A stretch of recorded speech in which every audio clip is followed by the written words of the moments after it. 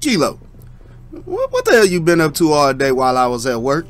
Well, man, I laid around and licked my balls and went outside, took a crap and voted, man. Man, how the hell you vote and you a dog? Well, anyways, who the hell you vote for? Man, that's none of your business, Ran. What you mean? Man, I put this roof over your head. You better tell me who you voted for before I put your ass in that doghouse. Matter of fact, okay, Ran. I voted for Arnold Schwarzenegger, man. Man, you can't vote for Arnold Schwarzenegger. He ain't running for president. I don't even think you saw him on the ballot, so how you vote for him? Well, Ran, I voted for him because, man, anybody who legalizes weed, man, gets a vote from me, Ran.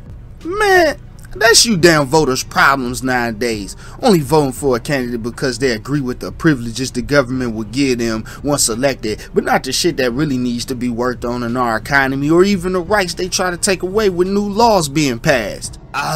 Knock, knock. I wonder who the hell at my door. Come with me if you want to live, Ran. Hell no. I like weed, but I ain't going with your crazy ass. That's it, Ran. Let off some steam. Hey, Kilo, man. What's wrong with you, guy? Kilo had to split. You're a funny guy, Ran. I like you. That's why I'm going to kill you last. What? Wait. Before you do that, could I smoke right quick? I mean, you did legalize it in Cali, right? I'll be back. Kilo. Hey, Kilo. Where you at? Where you at? Kilo. Man, why the hell you over there hiding like a scared little puppy?